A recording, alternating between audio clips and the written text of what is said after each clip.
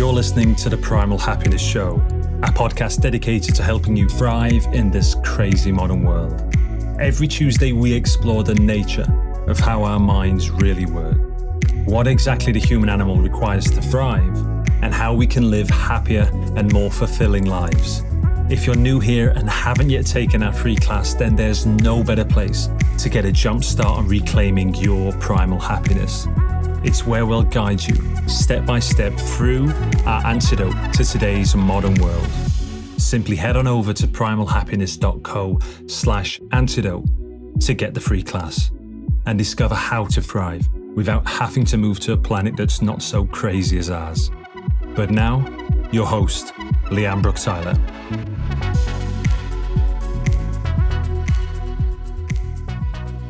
Hello, my beautiful people. A huge warm welcome back to the show. In today's crazy modern world, men and women are living shallow, disconnected, and unfulfilling lives. So we created the path for those who are ready to reclaim their wildness and actualize their deepest gifts.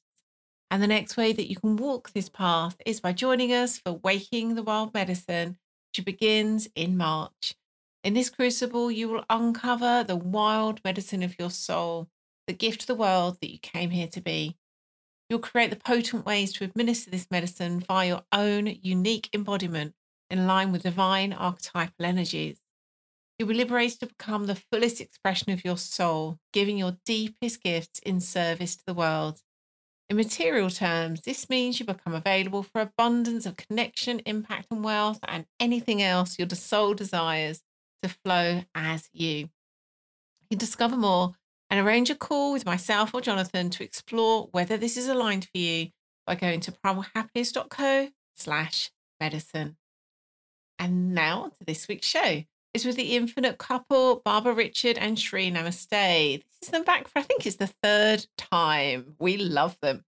Barbara and Sri are spiritual leaders and relationship alchemists who create a potent pathway to sacred love, business growth and spiritual alchemy. They've worked privately with some of the most exciting individuals and couples throughout the globe. In today's show, we explored the seeming diverging topics of spirituality and wealth, why they're so often seen as mutually exclusive, and how actually they can be in deep symbiosis of each other. This was a gorgeously deep show yet again. Oh my goodness, just pure wisdom bombs dropping by the minute. I absolutely loved it. I think you will too. Let's dive in. Hello, both of you, and a huge welcome back to the show. Hello. It is a pleasure to be here. Absolutely. I feel like we've just each time, I think like this is just such a juicy topic. We hadn't planned this at all, had we? We jumped on and then I could see when I said, I've got these two ideas. How about this one? I could see you both light up and it was just like, that's the one, obviously. Yes. Absolutely. Yes. You picked a good one. Wonderful. So we're bringing together two ideas, two topics that either aren't ever spoken about in the same breath, or when they are, as we were saying, they're often done in a bit of a kind of bypassy, quite shallow way. And I know that you two, just like me, like to go really deep, really look at things clearly from a first principles perspective. So I feel like we can have a really fresh and powerful conversation by sort of bringing those two things together and speaking that way. So I can't wait. Yeah. And before we really dive in, I would love to know, when we're using that word wealth and we're using that word spirituality, what do you mean by those? Well, I'll tackle the spirituality one. I think that when we use the word spirituality, what we're talking about is the individual relationship with divinity, with the all that is. However you quantify that presence or that essence or that ineffableness, when you come into the presence of that, that's how we're defining spirituality, is that relationship, that give and take, that back and forth that a person has throughout their entire life, where they can either choose to acknowledge it or not, but it's still present. Yeah, the higher self, the higher self. And when we talk about wealth, we're talking about abundance.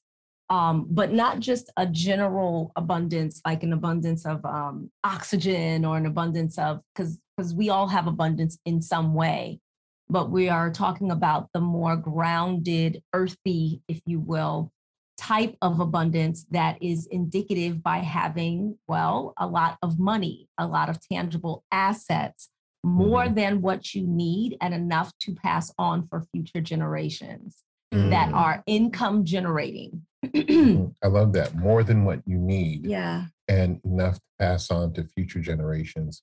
Humans have a tendency to want to store value in various things. And so when we talk about it, that's a real thing, like a store of value. We want to amass a store of value that we can utilize to capture the life of our dreams. Do that which makes us happy and fulfilled and have that enjoyment at higher and higher levels. Well, in order to do that, you need to have a mass quantity of that store of value. Right. Not just an intellectual understanding of, the idea of it. Right. And then being able to have that pass on to your generations that follow, your legacy, whoever that happens to be. So for some of us, like us, we have a lot of children. We have 8 children. And so while they are all well and truly grown, from ages 21 up to 33, we look at it, even if you do not have children, what is the legacy and who are you providing for in the future? When you pop out of here and you go and do something else, how does the wealth that you have created continue on to benefit those who come after you, who you have entrusted it to? Right. And so that's how we're defining it. I love both those definitions. Yeah. So a quick question on the spirituality one, Richard. What word do you personally use when you are talking about, I love the way you're saying it's like your relationship with the divine. What word do you tend to use for the divine, God, spirit? What term? What term? Yes. I use the term the divine. Yeah, more often than not. Yeah. Excellent. Yeah. Baba usually uses the divine, and I usually use intelligent infinity. So we don't always. Oh, you don't always use both terms. It's all good. I just wondered. So it was partly, not that I think you would do this actually, but you know how that sometimes like the God word can be a bit like the elephant in the room. And so I just wanted to understand, like, is that the word you normally use and then you're not here? Or that it was just, the things can have baggage. And I just was going to invite you to, like, whatever you normally would say that. But I was like, hey, those two would say whatever they were going to say anyway. I don't need to make that invitation. Yeah. Yeah. Well, there's a reason. It's interesting that you bring that in, because there's a reason why we very rarely use the term God. And that's because people, that word has such a heavy meaning in our society, and everyone projects into that term, usually their own baggage, whatever that happens to be. So if they love it, then it's great, but it also has a very fixed meaning. And if they don't love it, they stop listening because it has a very fixed meaning. And so we usually use terms because we believe that what we're talking about is something that is not quantified or qualified by any one religion. We usually use terms that allow people to have a more open-hearted experience of it without triggering that. There's that word. There's that word. Yeah. I call that the I know tribe. It's like when you say God, everyone goes back to wherever they were raised, and whatever that experience happened to be, and they automatically assume, yes, that's what you're talking about. Right. Yes. And that may not be at all what I'm talking about. Right. In fact, I don't think that in most of our society, that word almost becomes a pejorative. God, severe, stern, authoritarian, it's like hitting you on the head with this cosmic hammer all the time. That's not how we as an infinite couple, that's not how we perceive the divine. Right. And so, I think it bears more terms, so we can create a shared language of understanding. But in the creation of that shared language of understanding, it's important that we have an opening that attracts the discussion, yes, as opposed to closing it down. Yes, absolutely. Yeah, that really makes sense. There's some irony, actually. I think it was you, Namaste, that you said it gives kind of limited meaning. I was thinking the irony that something. Yeah. It is. Tossing around terms, right? It really is. Yeah. Actually, before we move on, it suddenly occurred to me, I love how you described it as our relationship to the divine. It is almost like the bazillion-dollar question, but would you also then share your definition of what do you mean by the divine? What I mean when I say the divine is that presence that I have always recognized as being this emanation of love and understanding and a deep bone level knowingness of me, but at the same time, the invitation to be known as well. So that constant, almost beyond companionship, it's a pervasive presence that is woven through and into everything. That from my earliest remembrance of, asking my parents, what is that? Since I was a child, I've always felt that presence. Oh, wow. And so that's been a constant, feature or a constant picture in my life.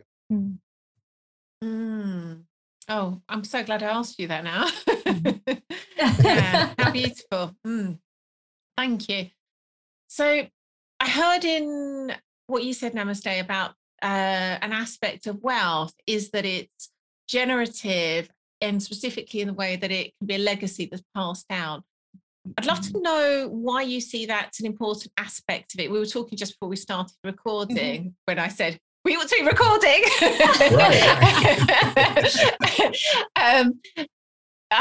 We talked about how you haven't come from a background of wealth.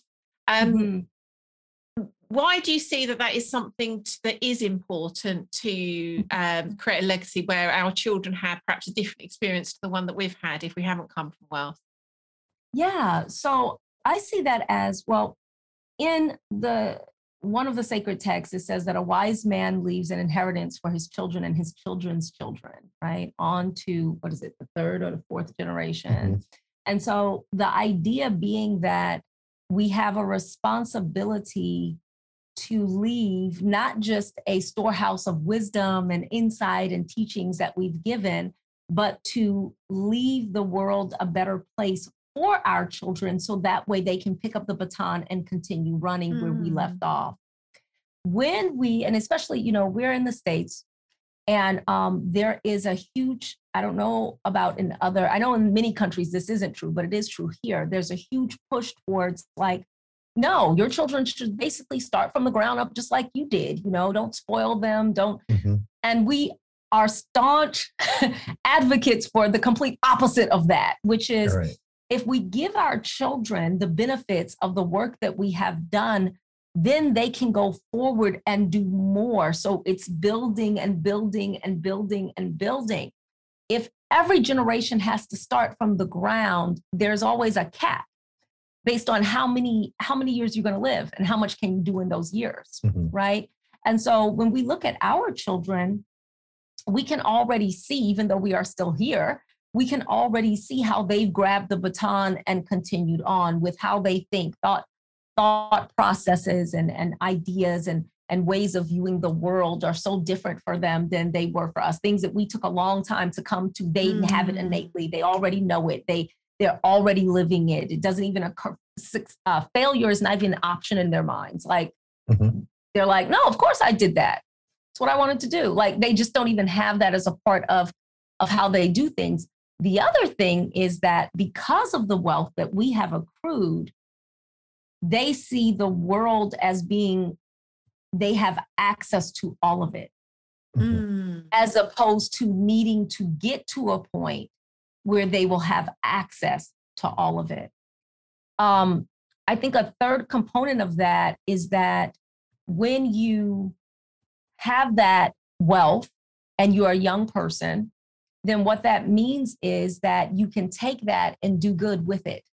So instead of spending time lobbying writing letters and on social media complaining and all of these other things. You can focus your life on becoming and getting to a place of power. You may already have been placed in a position of power and have that amazing network.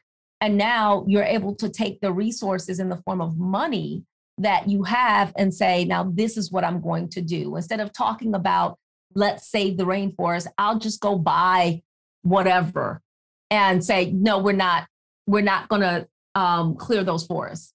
How much more effective is that? Money makes things possible in ways that just ideas can take a lot longer to do. Mm-hmm. You know, if you're trying to like, I want to save the rainforest. Okay, well, let's petition and let's say if we can change the laws. Well, yeah, that's one way to do it. Right. Which in essence is let me find someone with the resources that I can convince to put those resources toward the things I believe that are important.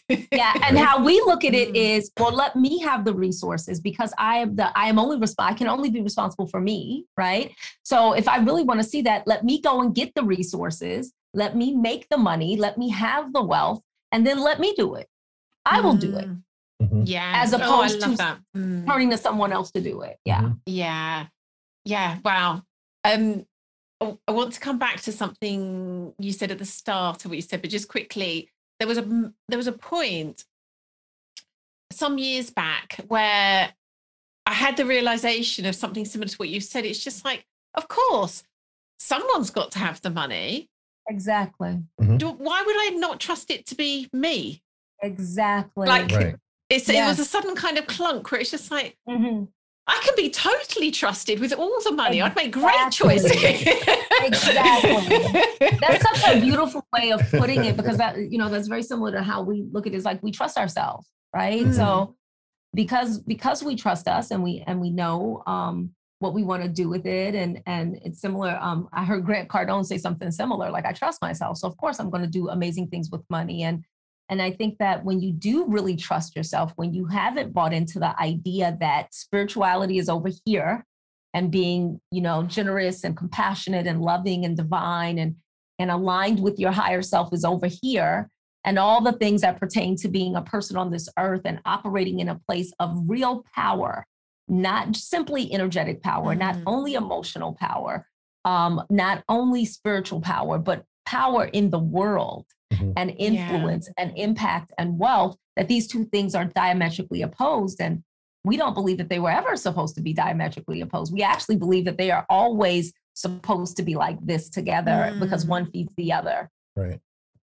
Yeah. The perception many people have is that, especially for spirituality, it's a billowing silk parachute behind you to keep you from getting too much wealth and therefore engaging with your lower nature, which implies a tremendous lack of trust in the self. Right? I need God to keep me from doing well, because if I have too much, then of course I'm going to do bad things with it. We are diametrically opposed. Yeah. We do not believe in No, we do not believe in that at all. I'm really glad we got that clear. There was something in the way, Namaste, you said something when you were talking about we're not just creating a storehouse of, say, wisdom, spiritual understanding. We're also creating a storehouse of wealth. And there was something about the way you said that allowed me to suddenly recognize how we do hold that like we hold these things separate, as if why would we see that it's obvious that we'd want to create a storehouse of wisdom and pass that down to our children. And it just suddenly hit me of like, it only makes sense that we wouldn't want to do that with wealth if we've got a fear response to wealth. Yes. Yes.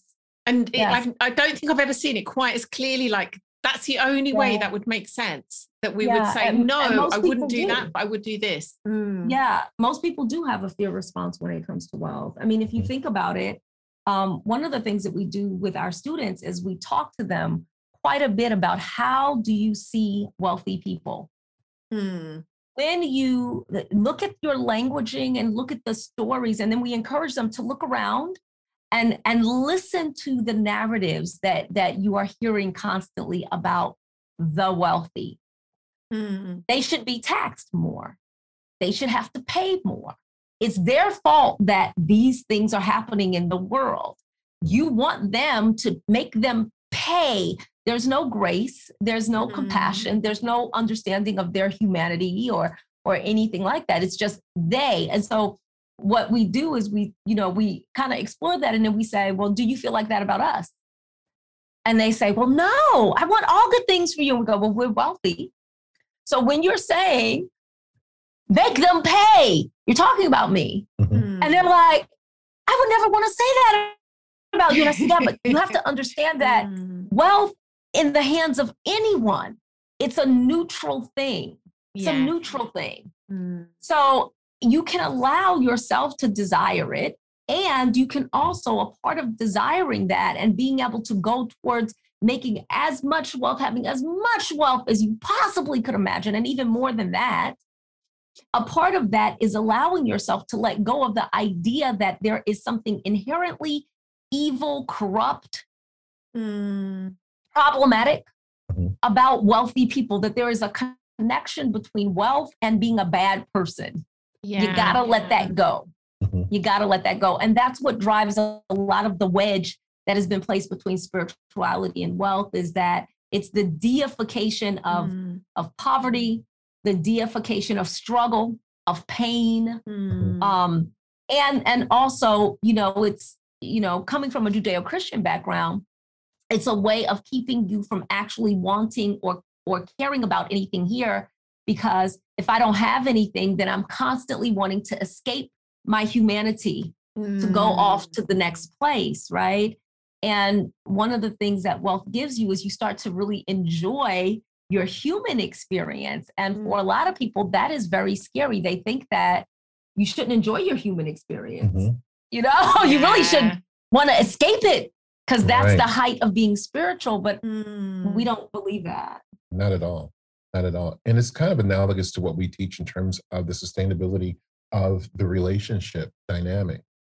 It's like, most people, it's like, what if you had all of your energy to actually enjoy each other all the time, as opposed to working on getting along, which is what passes for relationships in most environments. And that same thing goes for money. It's like, if you have the person that you are when you have wealth, you haven't met them yet.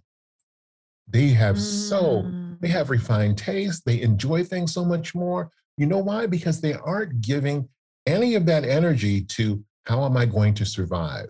Right. They've passed that survival thing, and now they're looking at, what are the elements that delight me in my thrivingness? Exactly. If that is a word. Yes. Right? Yeah. I loved it anyway. Right. I'm like, we can coin it. So who am I then? And what you find, and you'll be pleasantly surprised, is that the wealthiest version of you, it's a pretty cool person. When you meet them, you're going to like them a lot. I really love that. I really love that. I was just remembering, I think it was the conversation we had. If it wasn't last time, it was the time before that, where we touched upon fairness. And that was a big thing for me. It was, I had this, until I saw the until I saw how ridiculous it was. I had a real big fair thing, and that came into wealth as well, where I had this sense of, I'm so fortunate. I've got so many wonderful things in my life. It doesn't feel fair that I would also have, like way more wealth than someone else. And there was this sense, it was kind of, it wasn't as sort of graspy as guilt. It wasn't so kind of like, it wasn't I was projecting it was bad. It was just this sense of like, there's a point where I've got too much to be able to kind of like hold this sense I'm also fair. And it really took me realizing like the fairness thing just is not working for me to then, that really helped kind of collapse that energetic cap I had around, okay, I can only have this much, otherwise it's not fair. Which I think is another way. And I think that shows up for a lot of people who do have some sense of kind of spiritual calling, I think that can come with that sense of life needing to be fair as well, as in it's well intended. Yeah, definitely. But I felt that was helpful. We went quite deep into that when we last spoke, but I feel like that shows up quite a lot when it comes to wealth. Yeah, I agree. I think it does show up quite a bit when it comes to wealth, because people want to, there's a perception that if I just keep having more and more and more, what about the people who don't? And it's very zero-sum way of looking at it. Yeah. And it's like, we don't make anyone else have a better experience of life by having less. Yeah. In fact, the easiest way for me to assist people and facilitate and support them in having a better experience of life is for me to have as much as possible. Yes. Because when I have as much as possible, then I can share it with those who I desire to share it with, right? So what's going to be better? I could sit if someone is sitting in the dirt and they're hungry, I can sit in the dirt with them and be like, oh my goodness, I feel so bad that you're hungry. Or I can feed them because I have a little bit more than they do. So I can share my sandwich with them, right? Or I can have a little bit more than that. And maybe, I say, okay, well, here's food for a week. Or I can own a factory and give them a job. Okay. Or I can own the school and teach them and educate them and show them not only how to have a job, but how to invest and how to build their own companies. Which one, at what level do I really want to assist? Do I just want to satisfy their hunger today? Or do I want to teach them how to live in a thriving, dynamic way where they're actually able to not only have enough, but also contribute more? And I think that's the part that's really missing. I believe wealth is the highest form of charity. Because when you have a great deal of wealth, then you have a lot to give. When you only have a bit more than, just a little bit more than I have a cap, this is how much, then what ends up happening is, yes, the delta between what I need and what I enjoy and then what I actually make, I can give, yes. But if I have a lot more, then I start thinking differently. I start saying, you know what? No, I'm not just going to build a house. I'm going to build an apartment building. No, I'm not just going to, have my little boat, my little tiny boat. I'm going to have a cruise ship. No, I'm not just going to have a online business. I'm going to own a huge enterprise, an empire. And you are changing the world with your being instead of relying on other people agreeing with you. To change the world. There's no element of sacrifice in your philanthropy. Yes. It's a delight too, because you're at a place of your store of value, or your storehouse, as it were, is large enough to where you're not diminished. And so therefore there's no sacrifice.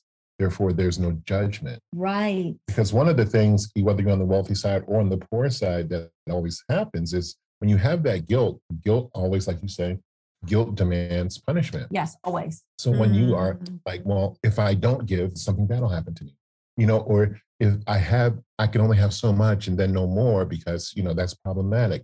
I should be, time and tide, something needs to take me down a peg so that I'm better, quote unquote. And it's like, that is antithetical to being able to reach the maximum amount of people possible and give from a place of delight as opposed from a place of sacrifice.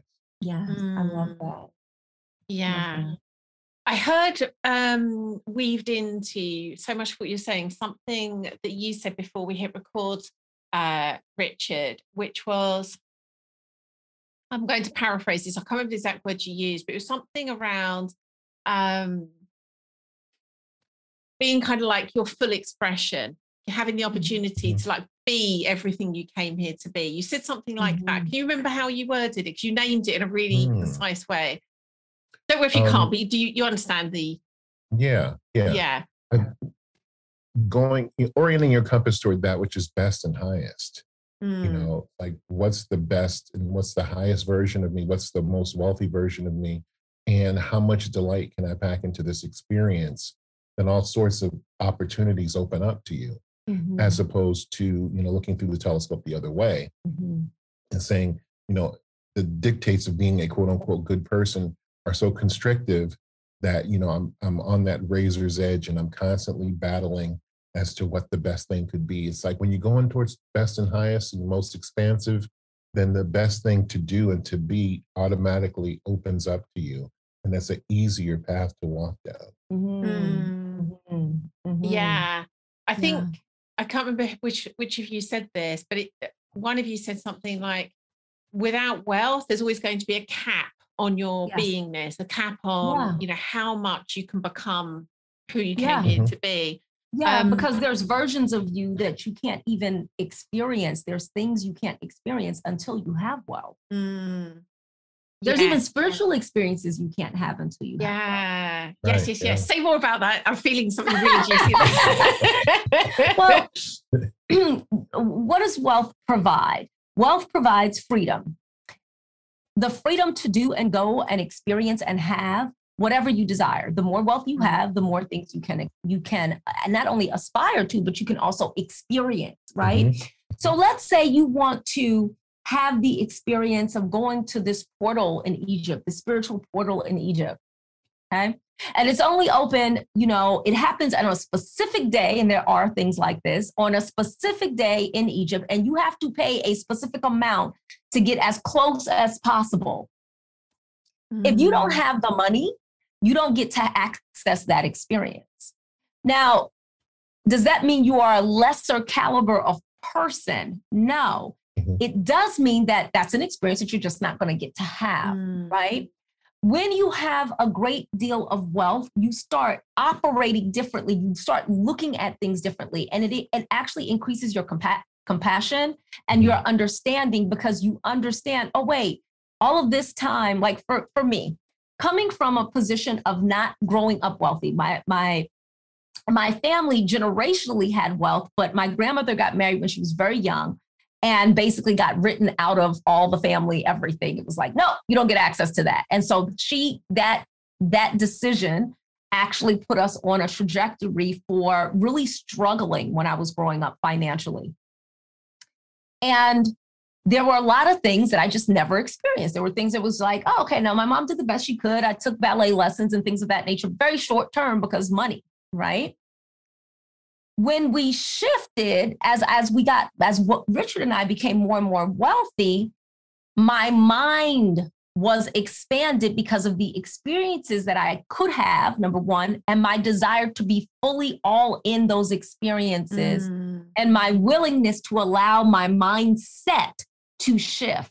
So for instance, as our company got bigger and we began to have a team that was answerable to us, we get a different perspective on all the companies that we worked for before we were CEOs. We understood, oh, wow, you know what? You're making decisions from a different place. You're not deliberately trying to irritate anybody or anything like that, but you have to be the visionary, and it's your responsibility to hold the vision. And you need people who can go along with that. But when I was in the position of being the employee, it just seemed like, why are you making my life difficult? I don't understand why you're asking me these questions. Like, I couldn't see it from that place because I was here and the positions were different. The same thing happened with money. Yeah. We realized how many things were just social economic. A lot of people don't understand that even things that they think are racism based, it's not a racist thing. It's a social economic thing. No one's keeping you from it because you happen to have more melanin in your skin. You're not being allowed access to those things. It's not about being allowed. It's just that you can't access it because you don't have the income. Increase your income and you'd be shocked at how wide the doors fly open. And we know this from personal experience, right? So it's just, there are so many things in that same realm. When I think about the retreats we've gone to and the different coaching and mentoring that we've had from these really high caliber thought leaders. Just a few days ago, we went and saw Jordan P. Peterson and Dr. Peterson. He's on tour, and we were at his first tour stop here in Austin, Texas, in the third row. Money, wealth allows you to get those types of tickets and have those types of experiences. Now, could you just read his book? Yeah. Is seeing him in person a completely different experience? Yes. Absolutely. Yeah. So there are experiences that enrich you, that develop you, that expand you, and expand your human experience and also your divinity, your connection with your divinity. that you simply don't access when you're struggling to make ends meet, or even if you're just like, well, I've got a little bit, you just don't have access to that at that point. And I think sometimes people don't want to talk about that because it makes them feel bad. Like, well, no one likes to know that I don't have access to things, right? And I think the other thing too is that not only are you receiving those high-level potent experiences for yourself, but wealth also allows you to be a vector for those experiences for those around you. Oh, yeah. Like, for instance, if you are a server in a restaurant, for instance, and you're having a bad day, then coming in contact with the infinite couple at your table is going to change your perception of the previous hostile universe you used to live in. Because when we pay for our $22, whatever croissant and whatever, and we give you a $100 tip, that all of a sudden you're going to perceive where you are differently. You're going to feel differently about that. You're going to be like, wow, you know what? Things are looking up. Why are things looking up? This couple came in, they were real cool, and they gave me a $100 tip on a $20 bill. It's like, really? Yeah. And so from that point forward, you start looking at your own life and your own experiences differently. Why? Because of that one intersection. Oh, yeah. I love that. We always say, when you come in contact with us, your day just got better. Like anybody who serves us, it's like your day just got immeasurably better. You don't realize it yet, but you're going to have a good day today. And you didn't even know that that's what was going to happen. Being able to do that, $100, $200, $500, and it's like, it changes somebody's perspective from that point forward. Because even if it never happens again, they're always anticipating that it might. It could. And that anticipation, that good feeling tends to perpetuate itself and go on. Yeah. Oh, I love that so much. So I'm noticing the time and thinking, I feel like I'm so in agreement. I'm not asking any hard questions, and I'm thinking like, ask hard questions. Given what we're talking about isn't kind of like known out there, there must be questions I should be asking where listeners are going to be like, why didn't you ask them that? But it's like, I'm so like, yeah, of course, it's not occurring to me. So I'm just going to name that and hope one of us can think of something. And then there was something, oh gosh, what was it? There was something I wanted to come back to, but I'm going to pause that for a moment. What would you say is, I know what it was. These are maybe linked actually. So in your work, you're talking to people who aren't yet seeing what you're seeing. And what would you say, you've named some of the things that are kind of blockers to that, that guilt and that projection on people who do have wealth. We talked about the fairness thing.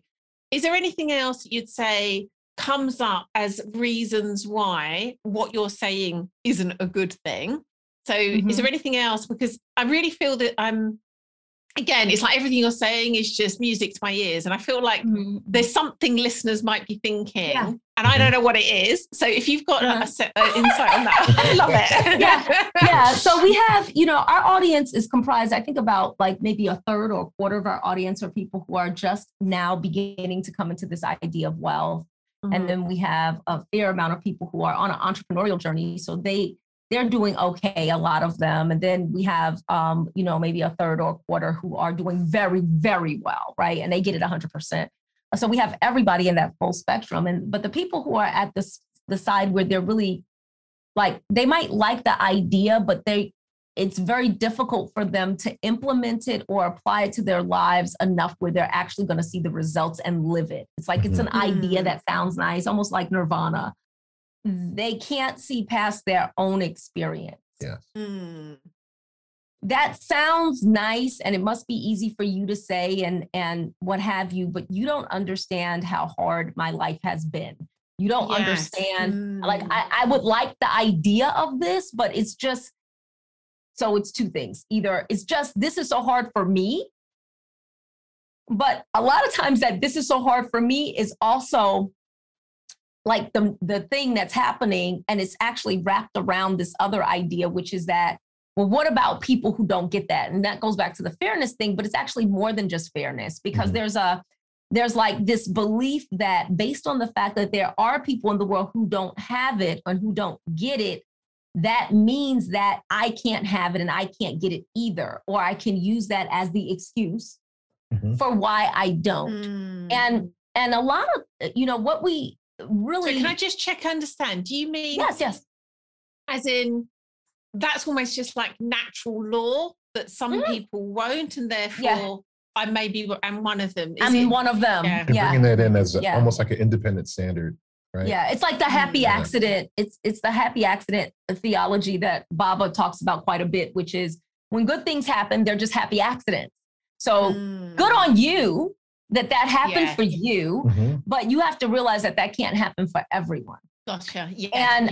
And I have plenty of proof because why I shouldn't even necessarily even go in the direction of doing the actions that would create that, because so many people, if this was real, wouldn't all these people have done it? Yes. Now, even though we have all of these people who have, but let's not look at those people. Let's look at the people who haven't, right? And these are good people. That's the thing. These are good people. And so how could we even argue with that? And to which we say... I draw them the cosmic donut. Yeah, the cosmic donut. You want to talk about the cosmic donut? Yes. Okay. The cosmic donut is this. I don't want to hear about the cosmic donut. Of course I do. It's calorie-free. It's calorie-free. It's made with love. And this is what it is. You picture this donut, right? Make it whatever size you want.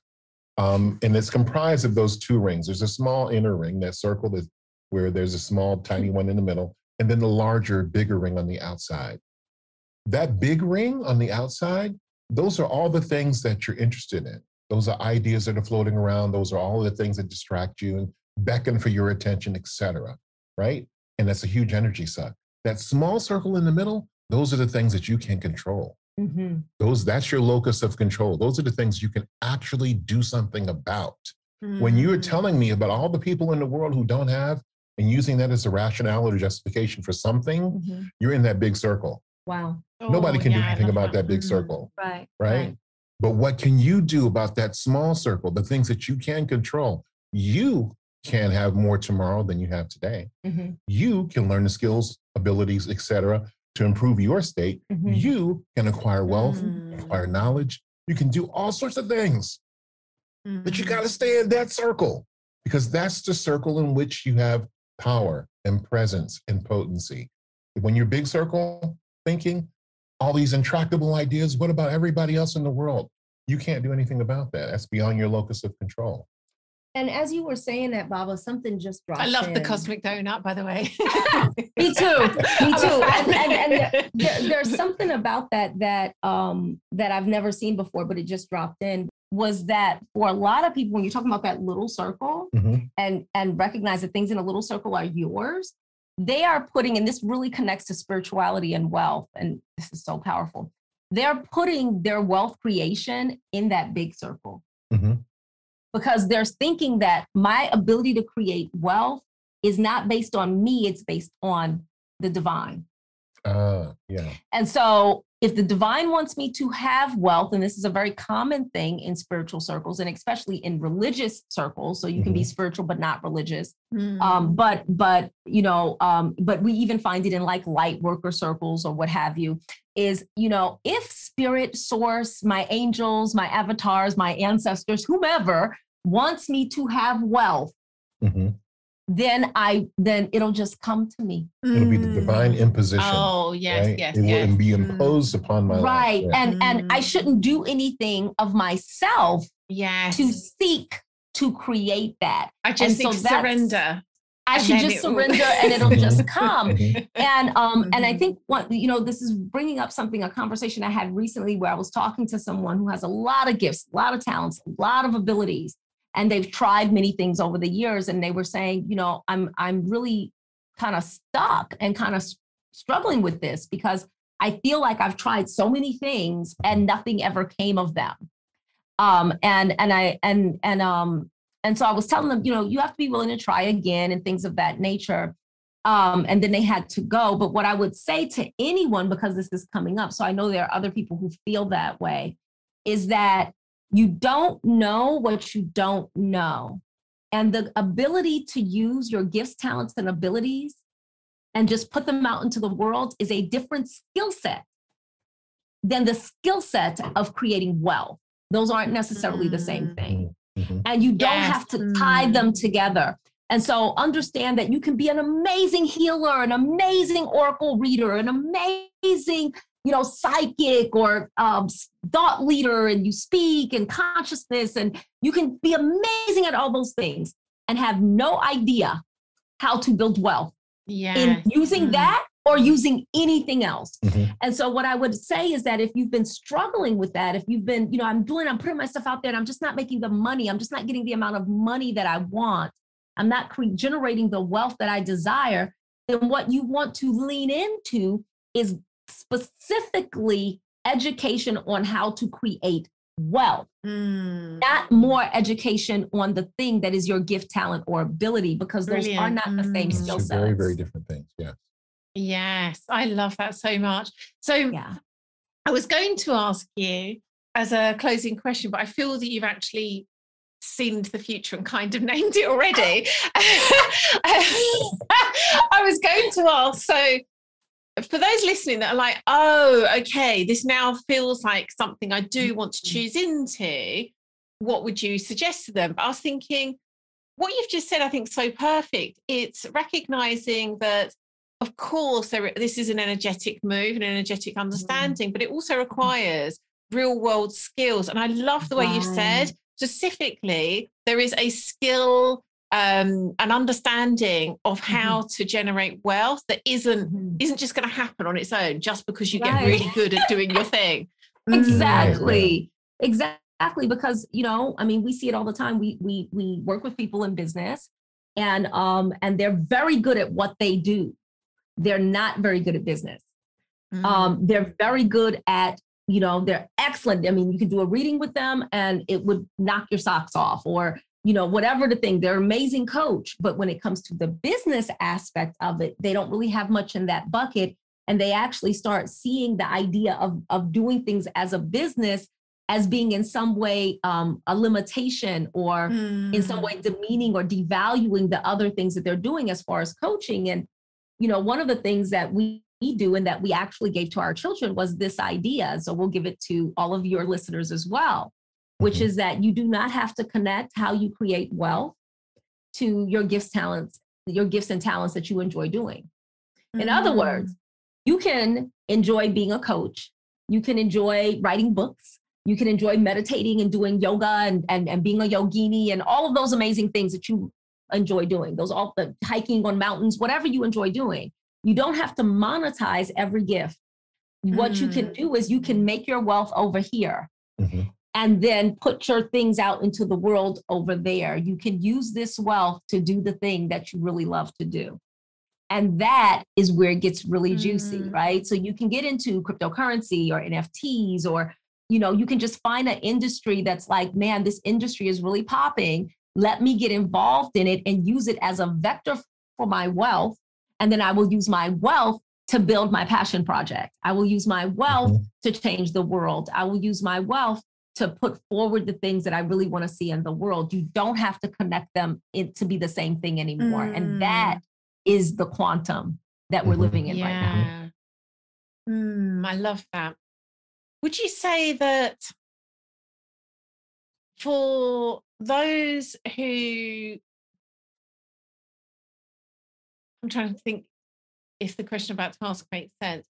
What I guess I was seeing was how some of us, it almost feels like intertwined, like the ability to generate wealth feels very intertwined with our gifts anyway.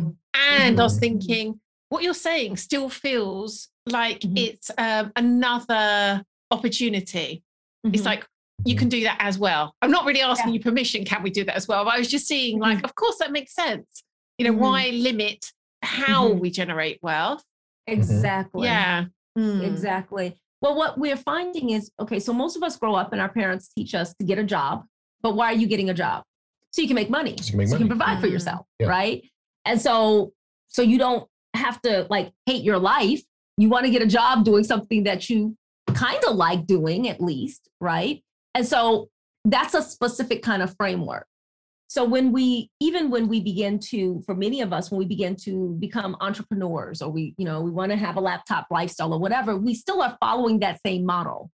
So now, instead of doing it and working for someone else, what I'm going to do is I'll take the thing that I really love to do and I'll use that as the means by which I make money, which can work if and when it works. But there are some things that you might love to do that simply aren't income generating.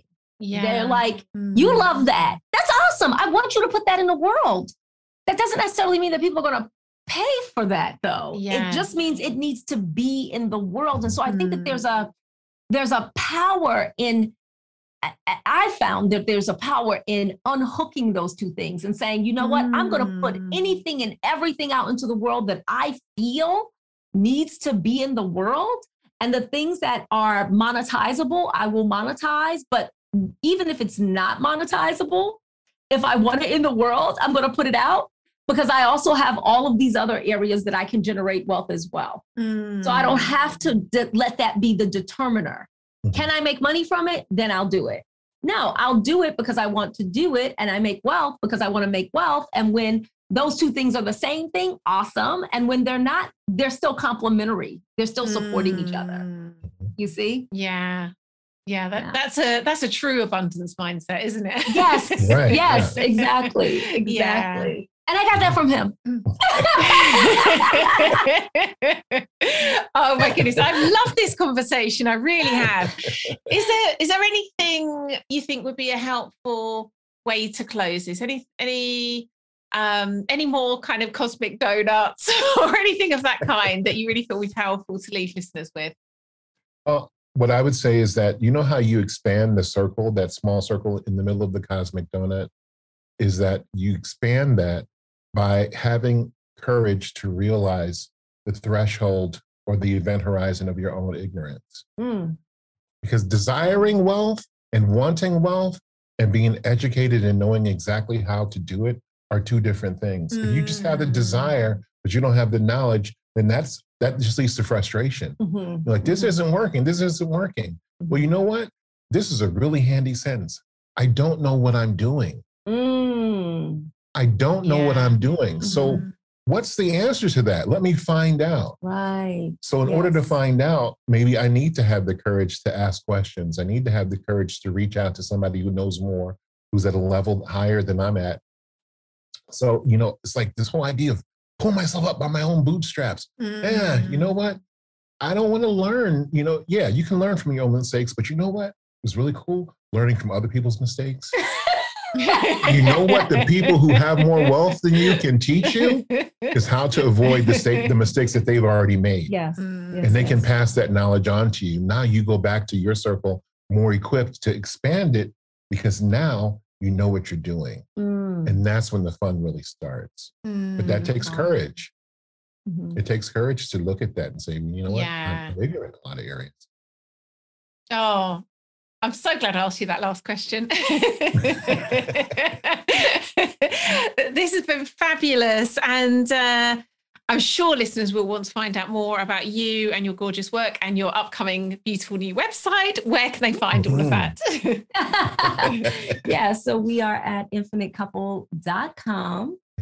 We've got a new program coming up called the Infinite Life Experience. And it's all about spending a year with us, where we take you through building all the aspects of your life, your relationship, that, we say have the amazing relationship, create the legacy and live the luxury lifestyle, all through spirit, source, and love. And so you can find all of that at infinitecouple.com. And we are also on Facebook, on Instagram, and every place else as The Infinite Couple. Wonderful. Oh, thank you so much. This really has been such a pleasure. Us as well. We enjoyed it as well. Yeah, we love it. Thank you. Oh my goodness, what a gorgeous episode. Here are my takeaways. I loved what they said about creating a storehouse to pass on to the next generation. Instead of passing on wisdom, but not wealth, why wouldn't we pass on the richest storehouse of everything we can, so the next generation can grab the baton and continue the great work? Wealth opens up possibilities for us to have specific spiritual experiences that we're being called to. and to embody a deeper expression of divine love in the world. Richard's analogy of the cosmic donut is wonderful. When we focus on the inner ring, we have power to make choices about our life. And if you trust your soul, then you can also trust yourself to have wealth and make beautiful choices about what to do with it. If you'd like to get the notes and links for everything we spoke about this week, hop on over to the show notes, and they're at primalhappiness.co/episode 353. And if you are feeling the call to be your medicine, go take a look at primalhappiness.co/medicine now, and you can book your call with myself or Jonathan to explore fully if indeed it is aligned for you to join us. If you don't want to miss out on next week's episode, head on over to Apple Podcast, Stitcher, or your app of choice and hit that subscribe button. That way you'll get each episode straight to your device as soon as it's released. Thank you so much for listening. You've been wonderful. Catch you again next Tuesday.